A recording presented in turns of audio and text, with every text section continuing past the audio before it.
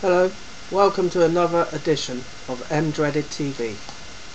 Now I'm continuing my campaign to get people to boycott the three main political parties out of their disregard for the voters of this country. The UK general election will take place on Thursday the 6th of May 2010. Now an example of this, I had this leaflet last week from the Labour candidate for the now remapped new constituency of Kensington. It used to be Kensington and Chelsea, now it's just Kensington. And what makes this really interesting is this person's actually local. A gentleman called Gurney.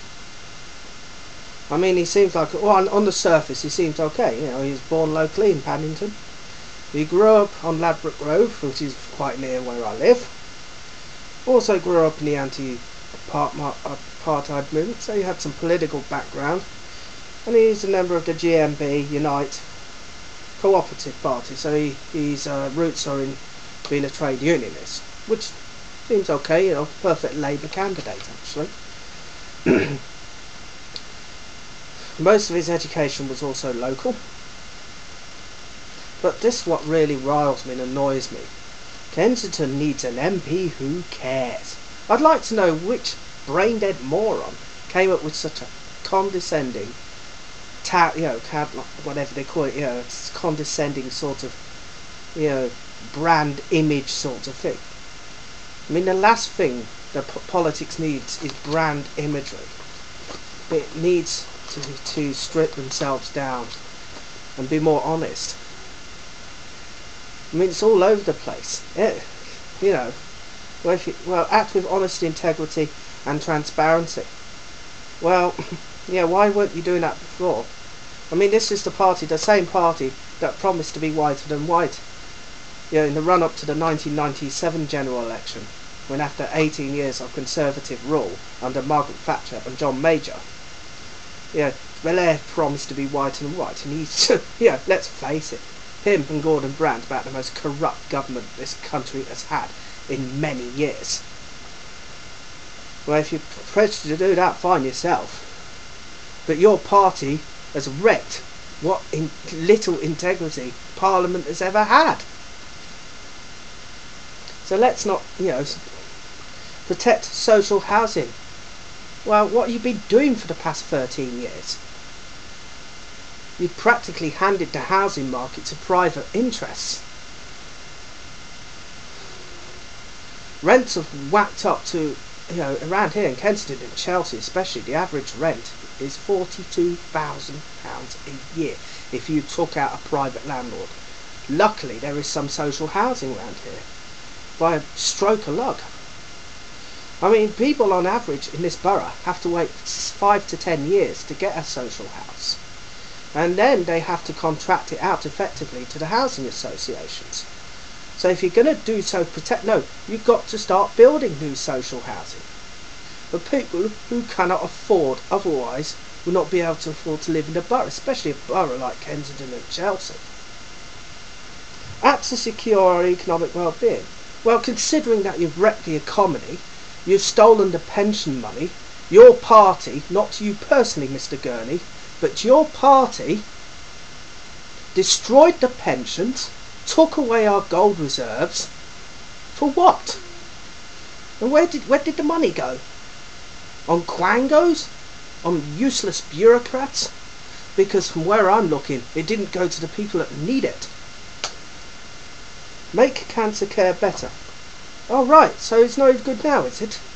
I mean, I love all this when it's the promise to make things better, when it's the very same people that caused the trouble in the first place. I mean, the NHS is a wonderful idea, it's a wonderful concept, but unfortunately the execution has been a disaster. You know, it's got to the point where there's more bureaucrats than there are doctors and nurses. And what a bloody mess they've made out of it. Strengthen Britain's role in the international climate change.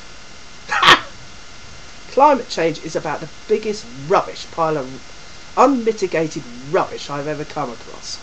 It has been scientifically unproven. The IPCC, which they always seem to love to refer to, regards to figures and that, is a political organisation.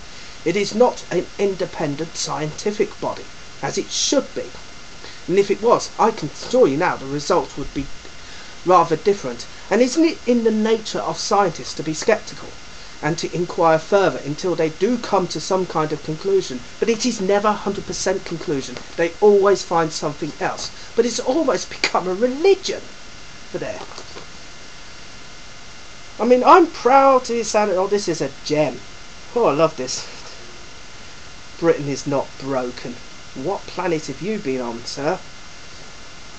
Britain is smashed to pieces. We live in Notting Hill. We live in a nice area, so it's shielded from us. But I can assure you now, you go to any council estate in the north or the Midlands or up in Wales, places where there are poor people, you would see broken Britain full on. Your legacy and the Tories' legacy before. Labour is investing in our children. What a pile of rubbish that is. Well, if you so cared about investing in our children, why is it so there is the highest rate of teenage pregnancies in Europe? We've got kids roaming around the streets with cider bottles, terrorising neighbourhoods in some places. Where's the care for them? And why is it, not to mention the baby police scandal? Where were you? Where were you? Where were you when that happened? We are fit for a modern workplace. What does that mean? Well, you betrayed the unions by dumping Claw's floor in the mid-1990s in order for Blair to serve the capitalist agenda. So can you not, please don't give me this, I'm going to be fairer in the workplace. I mean, frankly, this is my opinion of this. It's a pile of rubbish. It's not worth the paper it's written on. And frankly, this is a load of rubbish. I cannot be bothered with empty promises, little rhetoric and bullshit. Frankly, I am getting tired of this. I want policies. I want detailed policies and analysis of what you're going to do. I want to know how much it's going to cost. I want to know who's going to lose their jobs as a result of your promise, or who's going to gain. We want policies. We want people, stop treating the electorate like a bunch of idiots. It really isn't on. Well, that's it. All I've got to say for this edition of M-Dreaded Television.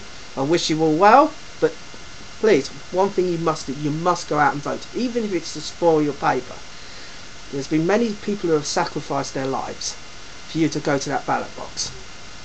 So do that anyway, but please, advice, I can only advise, boycott the three major parties. They are useless, they are pointless, they are out of touch, out of mind, and they still don't get it. Okay, bye.